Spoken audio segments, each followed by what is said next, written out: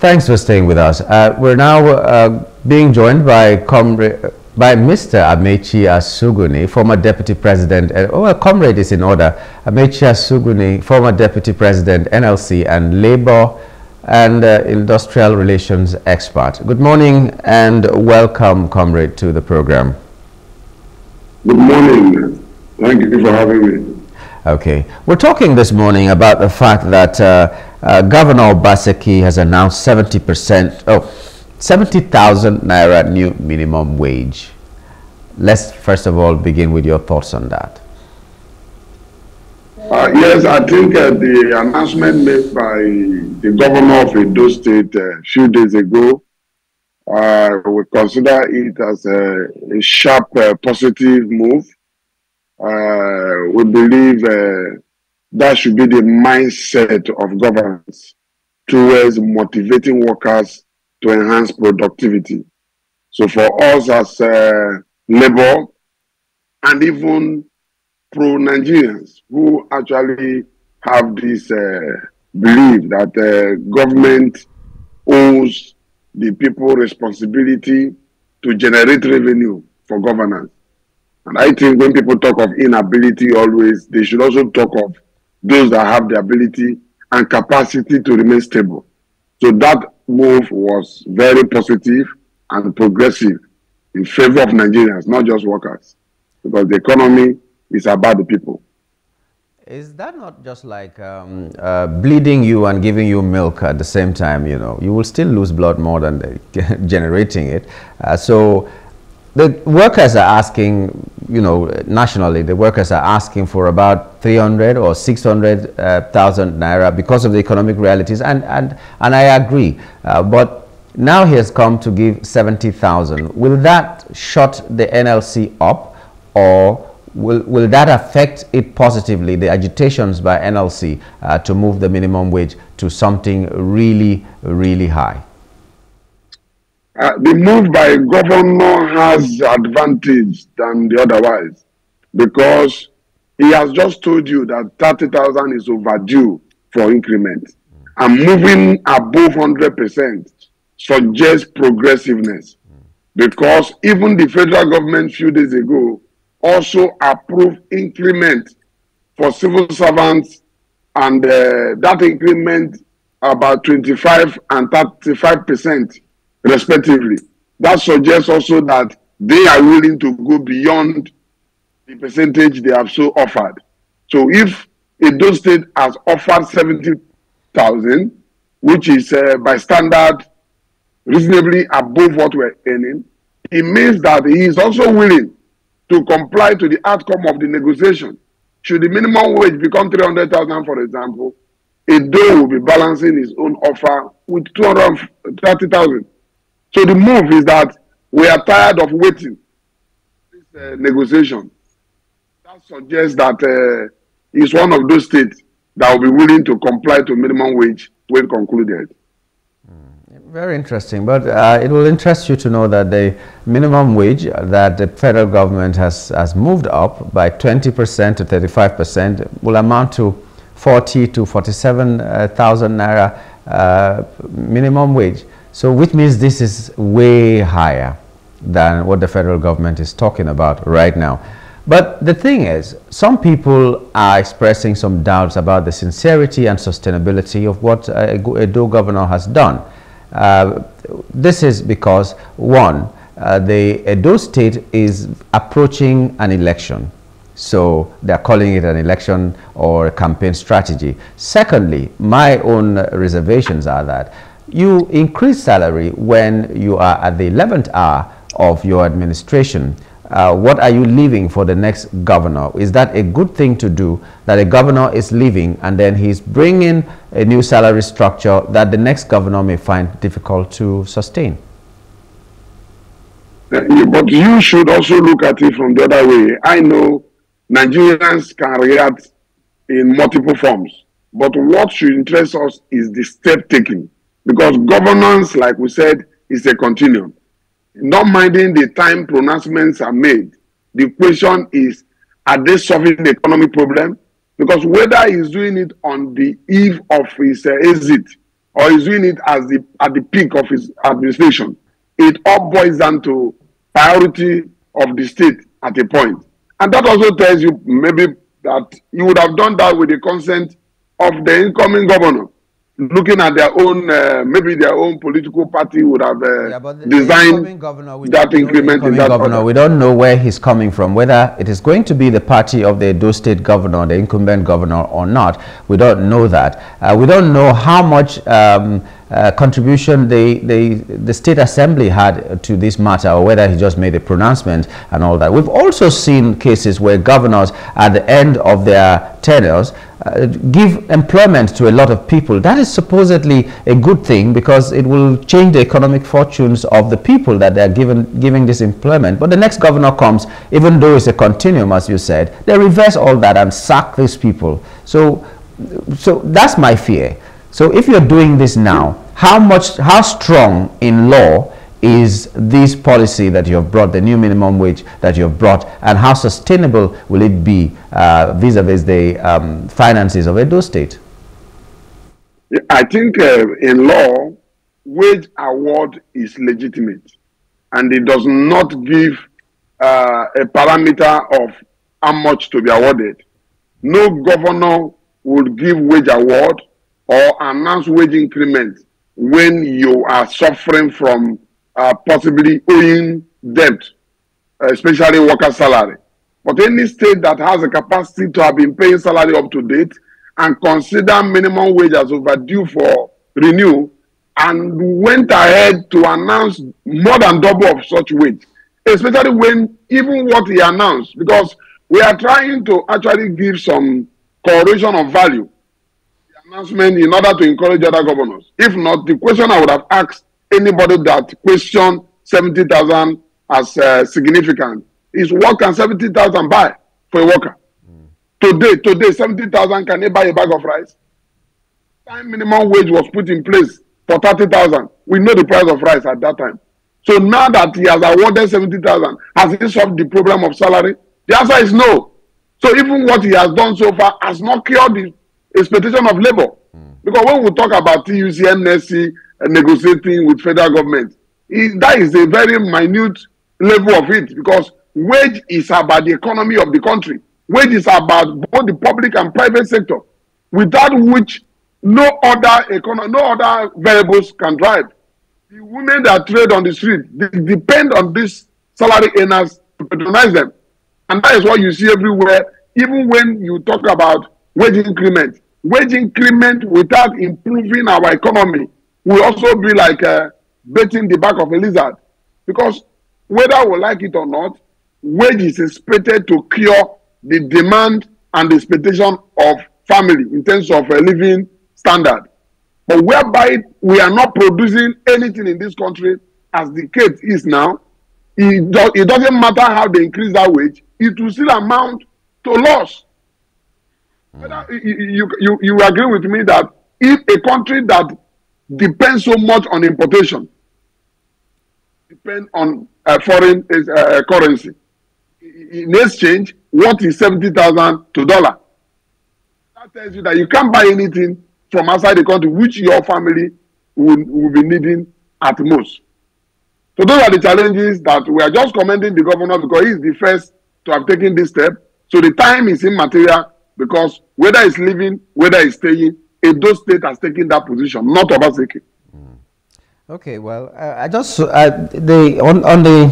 the Guardian newspaper today, there was a summary of what we have been going through, and I'd just like to say, 2019, the Nigeria's minimum wage per dollar was $88.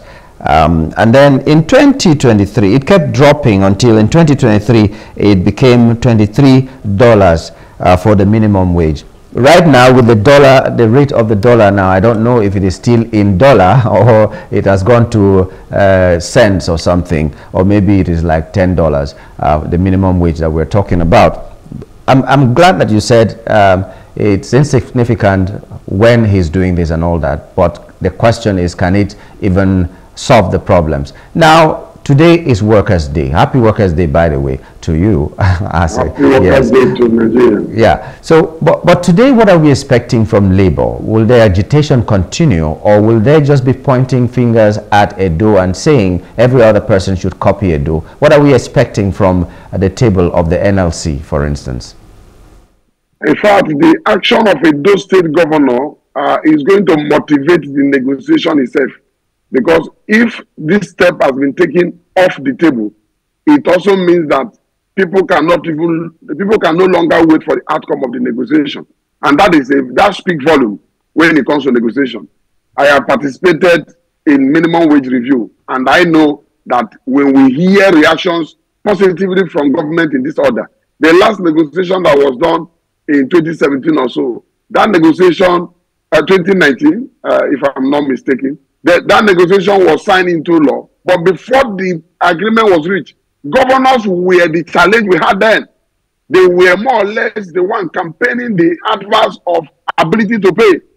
So now that one of them has taken this step, is going to actually have a multiplier effect positively on the side of the negotiation, where you still find those governments and labor. So rather than being discouraged or pointing to 17,000, it should be a yardstick to improving from what has been offered. Because minimum wage negotiation is not discretionary. You can't say, I need 600,000 because you just need 600,000. You must justify them. Federal government must also justify its offer. You can't say you are offering 20% or 40% in this never. You cannot even justify your offer. Therefore, whatever each party will be putting on the table has to be accompanied with the economic values. What can it do for the people? And the side-by-side minimum wage, what is the Nigerian government also doing to improve the economy in such that the wage in question will be a living wage? Because if at the end of the day, I can't use the money to purchase what I need in my family, then it's dead on arrival. So we are encouraging the negotiating team to take this as an advantage and use every means possible to enhance and also ensuring that this minimum wage is concluded now, so that the purpose in which the committee was put in place will actually be enjoyed by the people. It's almost over delayed as far as I'm concerned, because if you saw the speed in which the president put this committee in place, you would believe that 2 months they would have been concluding on a very reasonable minimum wage. So Nigerians are patiently waiting. Okay, but every Nigerian seems to be supporting Labour in this and saying that minimum wage needs to be reviewed, even though the quarrel is that Labour seems to be talking only about themselves, because even if they pay Labour a million naira, inflation is going to take it from them immediately, and everybody who is buying in the market may not have the opportunity that Labour union is having, because not everybody is working for the government and all that. Now, my real question and worry is that even now at 30,000 naira minimum wage, some governors are still complaining that they are not able to pay, and they're actually not paying this amount of money. Now, in your experience and in your interaction with the governors, with the government, do you think this is just an excuse they are giving and all the governors are capable of paying something a lot higher than 30,000 naira? My take on that is governors who tells you today of their inability to pay 30,000, those are the same governor who mistakenly find themselves in place of power. You know, governance is not about representation. Governance is about action. It's about production. It's about being productive. It's prudency to the core. So when governors tells you that they cannot afford 30,000 as it is today, it tells you the injury with their mental capacity. It tells you the disadvantage in the choice of those people to govern a state. No state in Nigeria lack capacity to even pay 100,000 as wage. The only thing is, how do we prioritize our expenditure in such a way that workers come first, knowing fully well that those are Nigerians that will make the governance work. So the way they see workers as a third party, not knowing that without these workers, nothing can be done at the state level. So when a governor tells you that, those are the governors that you go and check their wage bill, you will see millions and billions of naira being spent on consultancy, even when they have those workers to do the work. They spend money on what is not paying the state. So when we talk of worker salary, we are actually referring to, it's like somebody paying for the rent of his family. So when you say you cannot afford and you are still working, then it calls for questioning. Because whether we like it or not, minimum wage is not saying maximum wage. Minimum wage is the least in which you can pay. Don't forget, Edo has kept that record. Under Oshomole, he was paying higher than minimum wage. Just to verify and to prove that very clause, that is a minimum wage. It's not saying remain there. But this governor keep beating around the bush, working within the circle of minimum wage, complaining day and night, without doing anything possible to increase their internal revenue. Who depend on oil money, these are the consequences. Because when we don't know the essence of governance include to generate fund, then we wait to share money from Abuja at the end of the month. That is also unproductive act. And we cannot give room for those excuses anymore because they are actually disturbing the heart. I think people who are still talking about the inability to pay 30,000, they don't have place. In fact, they don't have reason to remain in office. It's better to resign than to keep complaining of inability to govern when the purpose for your election is to do so. Nigerians don't resign. It's not in our DNA. We don't resign at all. No matter how bad it is, people can die under you. No problem. We'll find a way around it and still stay. We don't resign. So anyway, as we wrap up, I'd like you to say something to your fellow workers, to labor, to everybody celebrating Workers' Day today. As a final word, please. Yes, today indeed is our Workers' Day. I would just congratulate the Nigerian working class and even the whole world. Because when we talk of Workers' Day, we are truly celebrating how it came to be. We are celebrating the heroes past, people who paid price for freedom of workers to come alive today. People who ensure that workers don't work to die, workers work to live. People who ensure that 8 hours working daily was actually put in place as law. People that struggle for maternity leave, people that gave right to women, gave right to men, ensure that injury to one is injury to all, not by speech, but by practice. It exists in sector. Today, you can see some sector telling you zero tolerance to victimization because people stood their ground and fought for it. So when we say Workers' Day, we are celebrating achievement of workers, achievement of trade unions, achievement of our past heroes who actually did this as legacy that we may actually earn it or rather inherit it. So today we are encouraging the workers of today, representative of workforce all over Nigeria, to do everything possible. If you cannot improve where you are, maintain the standard that you met so that you have something to hand over to the next generation. So this celebration of Workers' Day will continue even it will outlive us and continue to the last day, because this is one thing that we use as measure, as yardstick to carry out appraisal on trade union activities all over the world, and it has been paying positively. Congratulations to Nigerians and my colleagues across the globe. Thank you so much, comrade. It's been wonderful having you on the program. Thank you for joining us today. Thank you. Okay, we've been talking to Comrade Amechi Adugwuni, former Deputy President, NLC, and Labor and Industrial Relations expert. We're looking at the fact that one governor in Nigeria, that is Godwin Obaseki of Edo State, has raised the minimum wage to 70,000 without any prompting.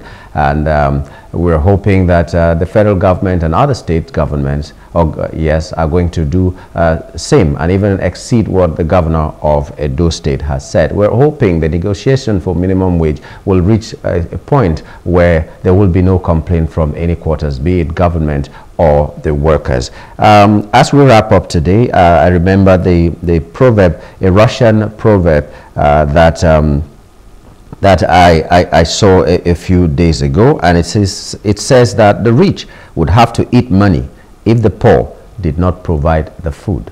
The rich would have to eat money if the poor did not provide the food. So you see, we've been saying it all the time that your workers are as important as you are. So don't treat them like slaves. And you workers, don't treat your masters as the people who are causing your misfortune or that. It's nature.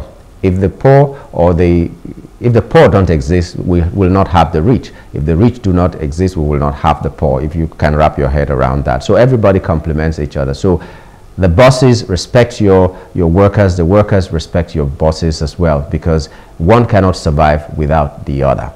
And that is our message on Workers' Day, as we wish all workers all over the world, whether you're working for the government, you're working in a private institution, or you're working for yourself, so long as you're doing something that is bringing food to the table of your family and the people around you, we congratulate you on this day.